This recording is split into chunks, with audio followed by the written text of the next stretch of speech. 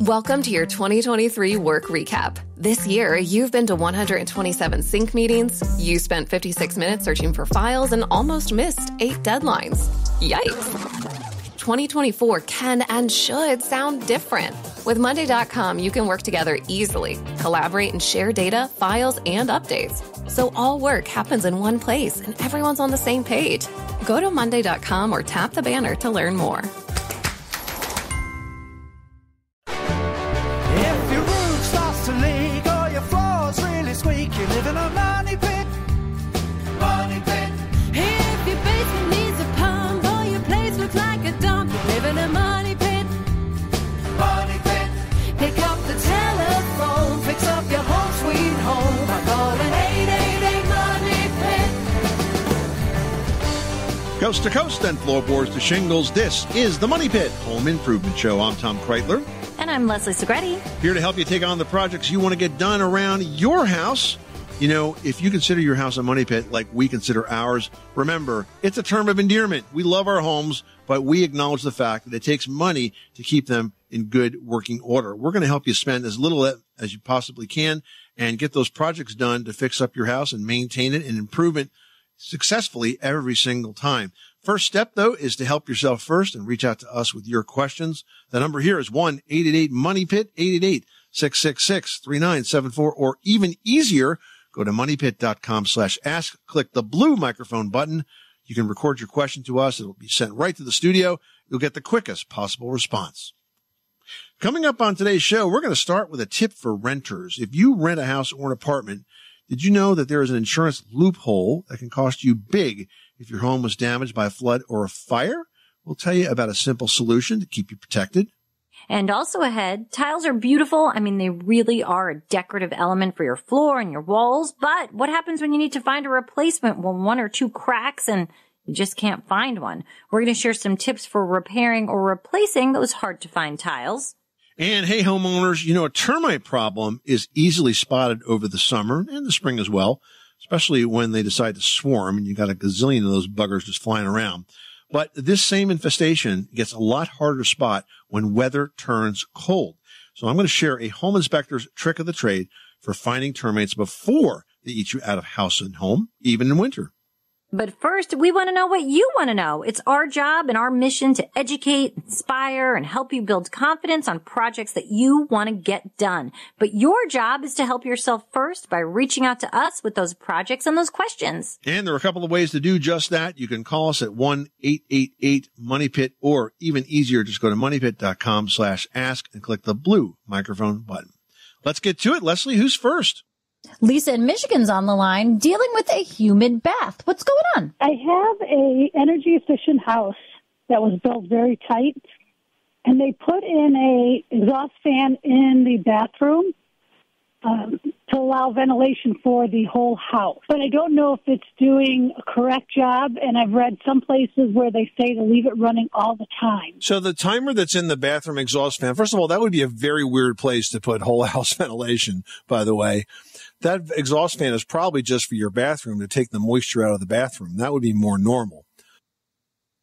Why do you think it's for the whole house? It's not a whole house. They use it for ventilation because the house is so tight. Well, it's taking air out. Mm-hmm. Well, if the house is really tight, the ventilation would be where we add air back in, not where we take air out. We take air out. That's usually because we have damp moisture we want to get rid of. I'm pretty sure that what you're seeing in your bathroom is not for the entire house. I think it is just for a typical bathroom exhaust fan. And the timer on it is one that would, if it's set normally, it would be set for humidity. It might have a humidistat on it. So I don't think what you're seeing is for whole house ventilation. There would be a different type of fan that would be used for that. Is this in the bath ceiling? Yeah. Yeah, it's not for the whole house. Well, but that's what I've read, that's what they're doing on some of these houses. No, it might be just bad information that's getting passed around. That wouldn't make any sense whatsoever. Okay.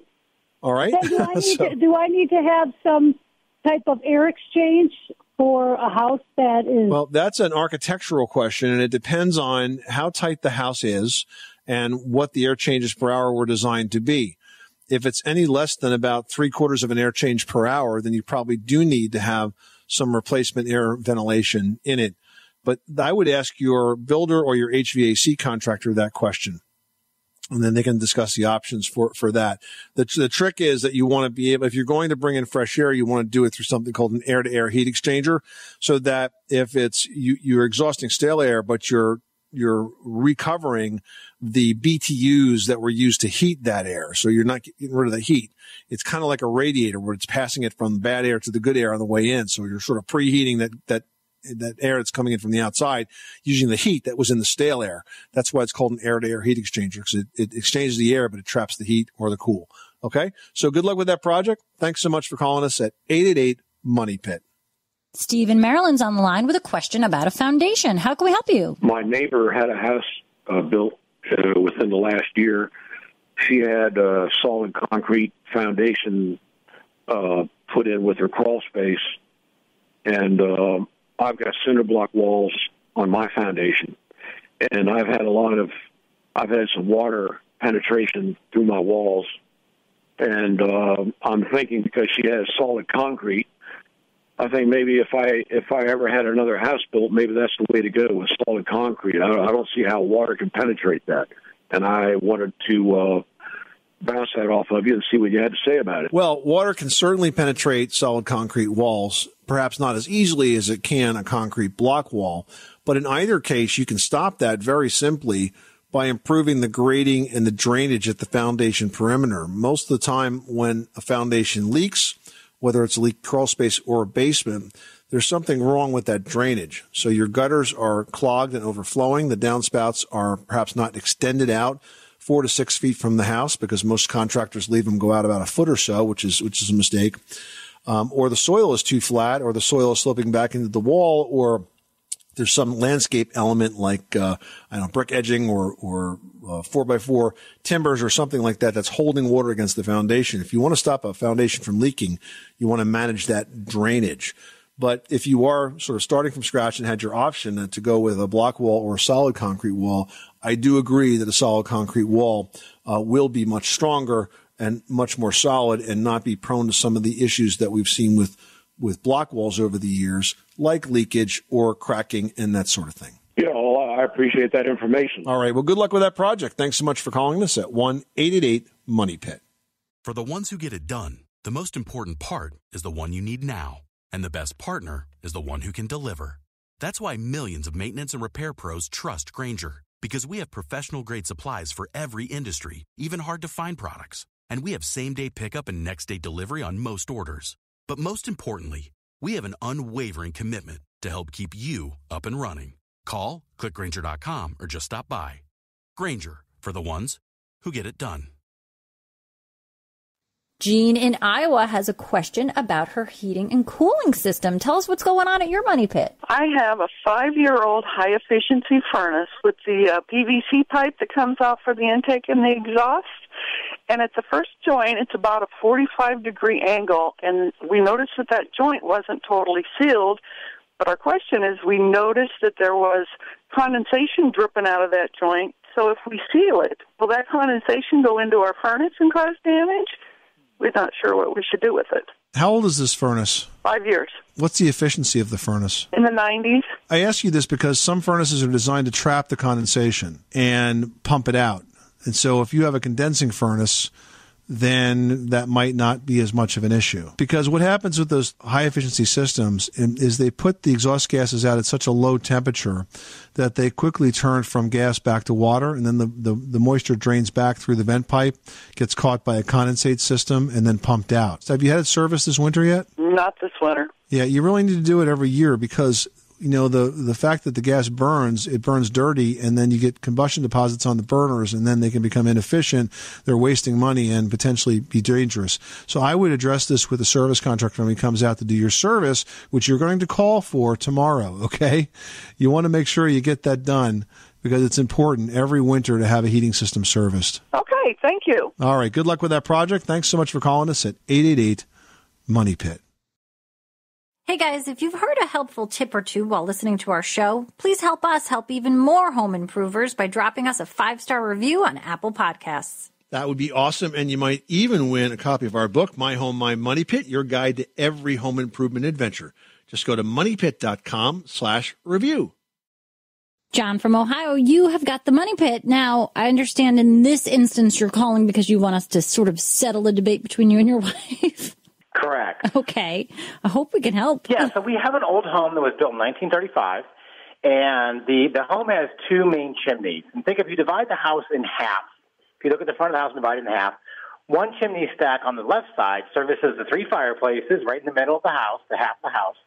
The other chimney stack is in the middle of the right side, and it was used originally as an incinerator and also for the original heating system for coal fire, the coal chute and all that good stuff. The chimney over on that side, it just runs all the way from the basement all the way through the first, second, third floor, and it's just right in the middle, and it's just very not conducive for an easy flow. And so I've been kind of looking into and trying to tell my wife, like, we should get this thing taken out. And she thinks it's going to be a massive ordeal to have this taken out. And that's my question. Like, how common is it to remove these chimneys? How difficult is it? What would you recommend? That's where I'm at. Well, first of all, if that was the chimney that was used for the heating system, how is the heating system being vented now? Good question. We have forced air now, and with now ductwork, and that there's a vent off the furnace that goes out like one of the windows in the basement. It's used for nothing. So do you have a high efficiency system now where your vent is essentially a PVC pipe that goes out the sidewall? Exactly. Yeah, there's a PVC pipe that goes out. It's a high efficiency 100,000 BTU train that was purchased probably 6 years ago. Okay, so this chimney is absolutely abandoned and not being used at all. Correctly, and I've even looked to see if I can see if anything has been run up there, even like cable lines or anything, and nothing. Not even the forced air vents. They're even going through it. Okay, so then if that's the case, I mean, you certainly can remove it. Gravity is important here, so you're going to start at the top, on the top of the roof, and essentially disassemble this thing one brick at a time. It's a brick chimney? Correct. Yeah, it is going to be a big mess. Your wife's right about that. There's going to be a lot of dirt and dust, and that's going to impact every floor of the house when you get there. Is the chimney walled in any areas, or is it fully exposed? So I can only see from the basement up. And then there is an old access panel on the second floor bathroom that I have one of those little cameras that you can stick in your phone as a screen. And it looks like nothing's affixed to it. And it's just kind of floating inside of framing. Yeah, I mean, it's basically, that's the way it would have been built. But listen, if it's closed in by walls, you're going to have to open those walls up to continue this process, because you're going to take that brick apart, with a hammer and chisel, and you're going to be banging them and then pulling them out and throwing them in a bucket, and then walking the bucket downstairs and dumping them. And it's just going to take a long time to do this. Yeah. So your wife is correct in that it's a big project. I understand, the benefits of it, but it's not for the faint of heart. This is going to take some time.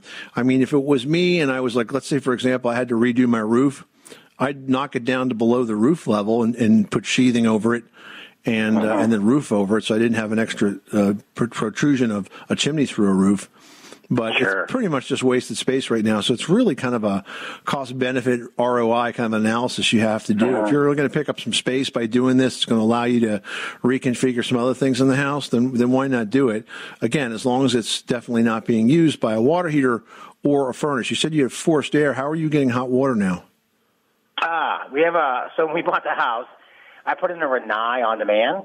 Yeah, but is that also high? That's a high efficiency tankless water heater. Yeah, it's a tankless Renai tankless. I'm sorry. Yeah, and so that's funny you asked, because the original water heater when we bought the house did use that as an escape vent. Yep. Mm-hmm. And then when I put the Renai in, I said no, don't do that. Right. Put it escaping like the furnace out one of the windows in the basement. Yeah.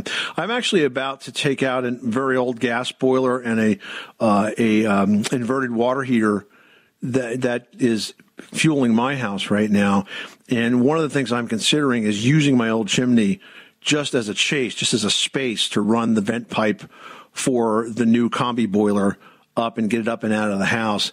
Don't have to do that. I could bring it on a sidewall, but I'm concerned that if I come out near the sidewall, I'm going to be in the area close enough to where our patio is, and we like to sit out there and have dinners in the summer. I don't want to have any of the off-gassing from the boiler impacting us, because since it is also the water heater, we would have some of that no matter what time of the year we were out there. Thanks. You take care.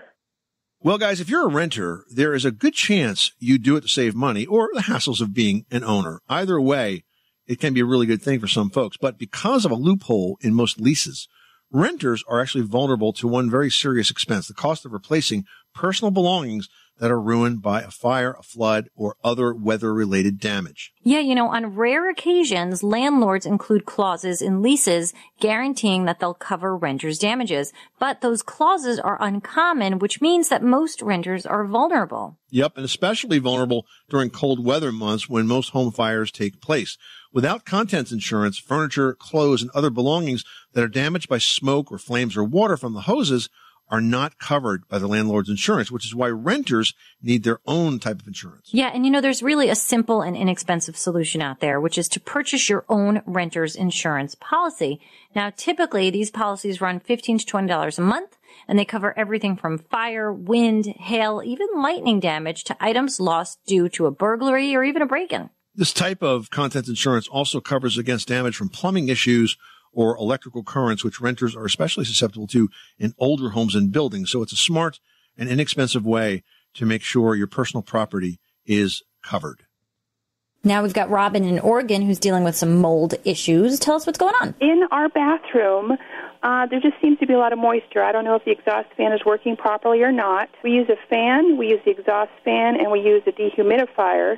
And I noticed on the outside, outtake vents, there's a whole bunch of black stuff. And then also in our sinks underneath the faucet, there's like mold back in behind that hole. So I'm wondering, is this going to be a health concern, or how do I stop some of this mold? Well, the solution comes down to managing moisture, and it sounds like you're doing the right things, but one common mistake that people make with exhaust fans is that they don't leave them on long enough after you take a bath or a shower. They really have to stay on sometimes 15 or 20 minutes to properly dry out the room. Well, I can't speak for my husband, but I know that I do just because I've got a fan running, I've got a dehumidifier, and we've also got the exhaust fan, and it is the biggest one that you can have. And I'm wondering if just because of our moist area, we need to get two of them so it's directly over the shower. I don't know, but I'm worried that through the whole pipe that leads to the outside, is that all filled with mold in there if the outside vent shows mold? Well, the vent that's taking the air from the bathroom out, is that what you're seeing on the outside wall? I'm not seeing on the wall, just on the vent itself. Where the air goes out to the outside, that whole vent is all moldy looking. Well, a lot of people look at vents that are dirty and call it mold. I think it would be unusual for it to be moldy because you'd have to have a pretty strong food source there, and the only thing you're going to have coming out of that vent is a bit of dust, which could be a mold source, but it's very unusual for it to really develop. So I think you might just be seeing a dirty vent. It's much more likely that what you're seeing there is dirt and not mold. But I would say this, if you want to eliminate the possibility of moisture inside the bathroom, what you want to do is you want to make sure that the exhaust fan, the bathroom fan, is wired to a humidistat.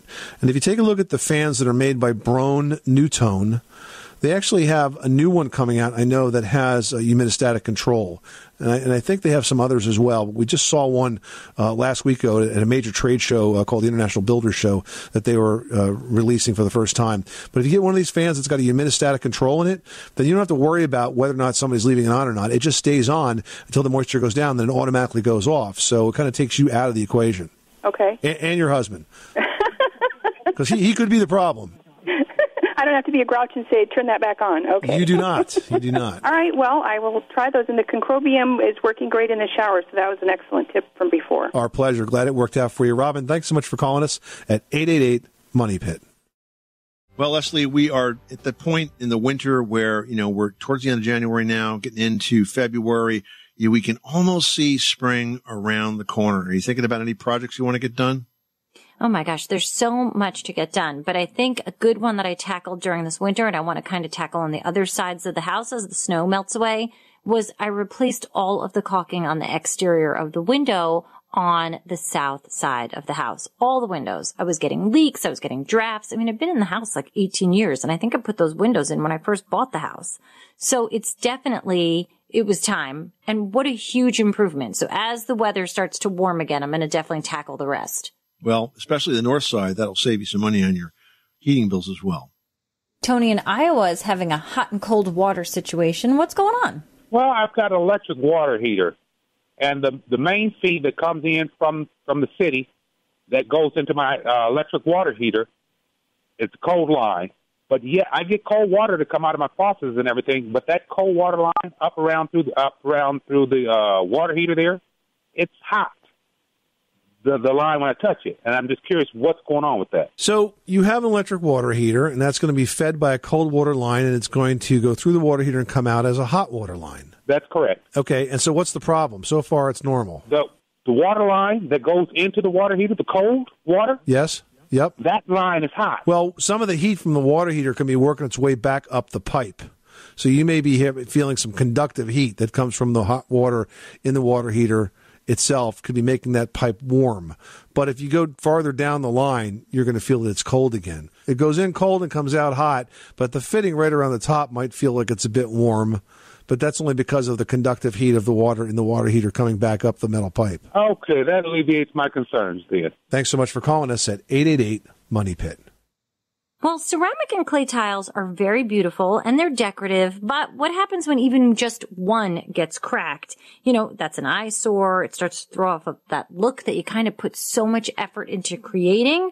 Well, you know, you start looking for a replacement tile and maybe you're lucky and you tucked some away in the garage, but maybe you weren't and you just had enough and you've got not an extra one in sight. And you know what? Sometimes they're really hard to replace. So here's a great tip. Now, all you need to do, first of all, is figure out how to remove that old tile, and then you can glue a new one in place and touch up the grout. But if you don't have a tile and you're trying to figure out what you can do, you have to think about what you can do in those cases. So if you can't find the tile, think about where you might find one that you already have in existence. So maybe you can take a tile from a less visible spot in that same room, maybe under the appliances, maybe under your fridge or your oven or your dishwasher. There's a tile that's just waiting there for you. You can bring those broken pieces to a well-stocked tile store, and maybe there you can find something that's a close substitute, or you can have a tile made to order. Now, sometimes this can be a little bit expensive, but it can definitely create a custom tile using those shards that will match that old tile's color, especially if you just can't seem to work out an extra one and those missing tiles or those broken tiles are very prominent. This is a good solution, but here's a tip. Make an extra one or two as well. Or here's my system. You could forget about trying to match the tile altogether and fill that spot with an accent tile of a different color or texture. In that case, you might want to randomly replace a handful of tiles around the floor or the wall to make that fix blend in with the rest of the field. I've taken this approach with my carpentry work from time to time, and sometimes if I make a mistake, I repair it, and people think, oh, I repair it, I should say, in a creative way, like an extra twist or turn or joint or seam. People go, oh, that's just so amazing. They don't know that I made a mistake that led me there. So I think the accent tiles are a good way to go. All right, now we're heading over to Patty in Illinois, who's got a toilet that is running constantly. Tell us what's going on. Well, it doesn't run constantly, but it runs about 5 seconds, several times an hour. And it's gone to the point that my water bill has gone up quite a bit. And I'm needing to know if I need a new toilet or if I need new seals or a new handle pump, or what would you think? It's actually an easy fix, and I mean, this tends to happen kind of regularly. Unfortunately, people don't realize that there's actually some level of toilet maintenance because, it's just an appliance in your house that's there and you use it and you expect it to work.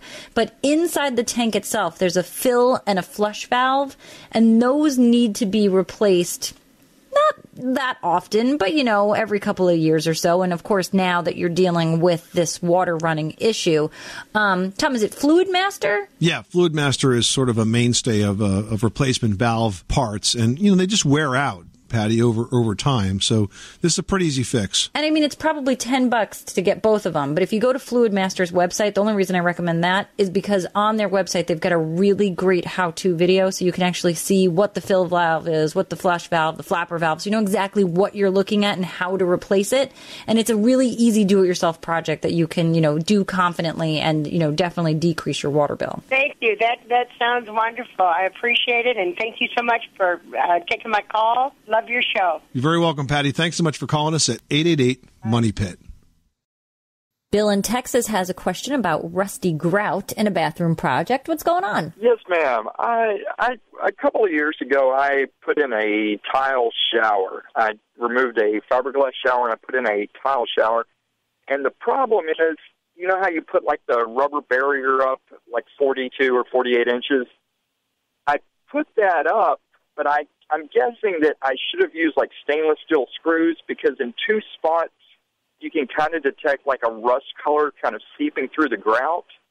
And I'm wondering if I should remove the grout and maybe try, they have that epoxy-based grout, if I should do that, or if there's, when I remove the grout, if there's a product I should apply to kind of neutralize the rust. Basically, that's what's going on.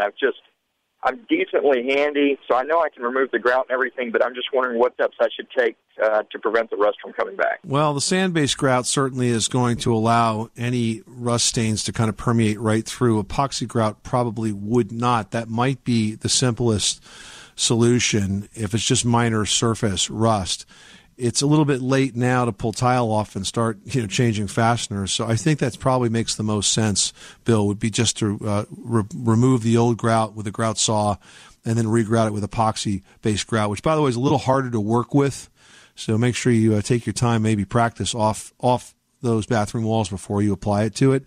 But I think that's probably the best solution in the short term. Now, for automotive, they have like 415 and different products to like neutralize the rust. Is there anything like that would it be worthwhile to even try to attempt that, or is it not worth my time? I'm not familiar with those products, but my concern would be that, if you got one, it'll probably open up somewhere else along the way. So it's kind of like you're chasing a ghost after a while. Okay, so maybe try the epoxy grout and cross my fingers. I would say so. I think it's a pretty good chance it's going to work out, Bill, okay? Okay, thank you so much. Well, termites can wreak havoc on your home and result in expensive damage. Now, the key to avoiding that costly headache is to identify termites ASAP, which, depending on the season, can be surprisingly hard to do. Yeah, now termite activity slows down when it's cold, but the hungry bugs don't stop. So while an infestation is harder to ID during the winter, even for experienced pros, it is just as important to catch it then. So here are a few things that you should be looking for, even during the winter. First of all, you want to look for mud tubes on the foundation walls and on the wood framing of the house. Now, these are termite superhighways. They use them to travel between the ground where they live and your house where they eat. And if you work from the basement or crawl space, you can also inspect the floor framing and beams by tapping them with a termite tapping tool, also known as the biggest screwdriver you can find. I used to buy the biggest screwdriver that Craftsman had when I was a home inspector, and I would use it so frequently I'd wear the tip off of it, but it was really handy to tap on the beams. And if you found one that's been eaten out by termites, it has a distinctly hollow sound and helps you find where that nest is. The other thing that you could do is use a flashlight, especially if you don't have a basement. You can use a flashlight on a wall. If you hold the flashlight flat to the wall, so it's just sort of bathing the wall, not on it like a spotlight, but like parallel to it, you'll be able to see indentations in that drywall where termites have dug their tunnels, believe it or not, between the drywall or the plaster part of it and the paint surface. So they eat out the paper. you have paint, you have paper, then you have plaster and drywall. Well, they leave the paint, they leave the drywall, and they eat the paper. And you can see it. It kind of looks like veins on the wall. Now, if you do find an infestation, the termite treatments available today are really the best that they've ever been. They've got to be applied by a pro and are a type that termites cannot detect. And as a result, the termites carry those treatments back to the nest where it's most effective because it gets on all the other termites and then it stops their activity cold. Yeah, as a home inspector, I used to find termites in about 1 out of every 3 or 4 homes that I inspected. So they are pretty common, which is why it's smart to have a yearly termite inspection performed. Most pest control firms will include that as part of a standard service contract. This way, if termites have recently made their way in, you can treat the problem before serious damage is done. Mary in Missouri, you've got the Money Pit. How can we help you today? My husband and I are trying to install central air in our home. It's a ranch style, and we bought the central air unit and the ductwork from a building that had been torn down. And I wondered if we could simply attach the ductwork. I mean, we've cut the holes in the wall, in the ceiling for the vents. I wondered if we could just go ahead and attach the ductwork that was there from the previous building, or if we had to redo all the ductwork. I mean, all the vent piping. I guess the answer is maybe. And the reason is because the duct design is going to be dependent on the building. And it depends on the size of the building and the distance that the air has to travel. And if it's not done right, what will happen is you'll either create a situation where you have either too much or too little heating or cooling. And most likely you'll have too little. And if that happens, you end up wasting actually a lot of energy because the system has to run a lot more to try to make the building comfortable. So I would suggest to you that insofar as the duct design is concerned, you really need to have somebody that is experienced in designing these systems lay it out for you. It's definitely not a do-it-yourself project. It's not the kind of thing that you can tackle even if you're very industrious first time out, because you might get it wrong. It depends a lot on the size of your building, how many windows are in your building, where the building faces. I mean, there's a heat loss calculation that's done, and then based on that, you determine how much warm or cold air you have to get to each room. So you can't necessarily sort of just completely copy what was done in an older house unless it happens to be an identical house. So this is a point where it's good that you got the equipment inexpensively. You got the ductwork inexpensively. You do need to spend a little bit of money on getting it laid out properly, Mary, or you just won't be comfortable. Does that make sense? Yeah, that was what I wanted to check, because we're pretty self-sufficient, but I had a feeling this might be more than we could tackle. I think that's a good idea. Mary, thanks so much for calling us at 888-MONEY-PIT. Well, if there's one thing that can bring an end to warm fuzzies and fireworks, it's when a couple tries to agree on home design. Well, designing for him and her doesn't have to involve so much sacrifice. Leslie's got a few design ideas for marriage harmony in today's edition of Leslie's Last Word. Leslie, let's save some marriages out there, shall we? Yeah, seriously. It's hard because people have differing design styles. Doesn't matter, male, female, 2 women, 2 men, whoever you are, you and your partner may not agree on what looks good and what you think looks good. So it's definitely an area where you have to kind of tread lightly, but also start to make compromises and find an in-between where you can both work together to create a design style that works for everyone. So for starters here, let's talk about neutral colors. Let them dominate. They're generally well liked by everyone, and they're perfect canvases for small splashes of colors that you both may love and that you both can bring in. You guys can take turns choosing throw pillows, things that are in your favorite colorway, and then you can also mix in a throw rug on the other person's favorite color or favorite like. So there's a different way to kind of combine those things on a very neutral base palette, especially if color preferences are very different. Heck, you can also each take a season, like, oh, my color is a summer color and yours is a fall, so let's each have our own. Different ways to do it.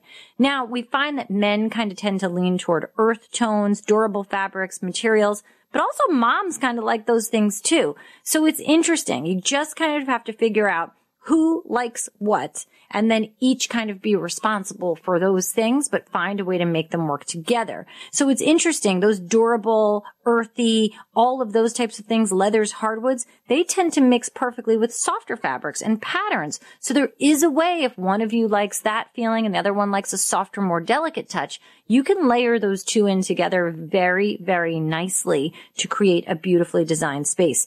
Another trouble spot for a lot of relationships is the couch. I mean, it's got to be comfortable. It's got to look good. So those are 2 things that you kind of have to balance. You know, you want to sit down and watch your favorite sporting event, but you also want to have guests over and be like, hey, look at my fancy room. So you have to figure out a way to make that work. Again, that's a great design shape. That's also durable fabric. And that's a neutral color palette with those colors that you both like sort of peppered in for personality. Now, when it comes to adorning those walls with art, photos, prints, supply is your friend. If one of you loves those rugged landscapes and sailing vessels while the other one prefers to look at cottages and flowers, well, just keep looking. There's artwork out there that kind of combines everything that everybody likes. And maybe it's a texture. Maybe it's a color. Maybe it's a family photo. Maybe it's something else that works to create that need for decor without so much being like, here's a painting of my favorite boat. So there's lots of ways that you guys can do this together. You just sort of have to talk out who likes what and then go shopping and have fun. I know it's not everybody's best day, but, you know, thanks to the interwebs, you can do that at home in a few minutes' time. You know where I'm going to hang that picture of my favorite boat? In my man cave. I'm going to hang mine in my she shed with my chandeliers. This is the Money Pit Home Improvement Show. Coming up next time on the program, if you're thinking about adding hardwood floors to your house, you may be surprised to know that all hardwoods are not the same. In fact, some can be more than twice as hard and therefore more durable than others. We'll sort out how to select the toughest hardwood floors for your home on the next edition of The Money Pit. I'm Tom Kreitler. And I'm Leslie Segretti. Remember, you can do it yourself, but you don't have to do it alone.